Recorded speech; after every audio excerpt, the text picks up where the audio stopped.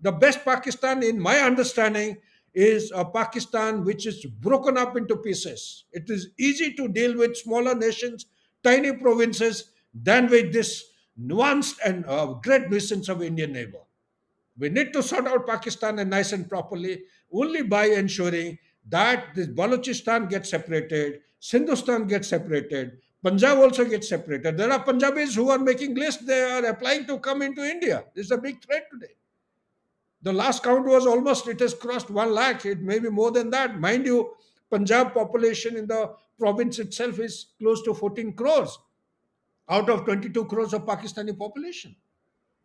So the number is swelling. They all want to migrate because the anarchy is mounting because of Imran Khan or otherwise and the collapsing economy. The livelihood in Pakistan is becoming a big challenge. So therefore, India needs to take advantage of this in foreign policy to the best of my understanding. The geography cannot be changed. History also cannot be changed. The only thing we can actually evolve or change is our strategy. And the change strategy is make a hay when the sun shines. Pakistan need not be taught. Pakistan cannot learn anything from its neighbor. Okay, their basic genetic disorder will continue. Right. Genetic disorder of the birth.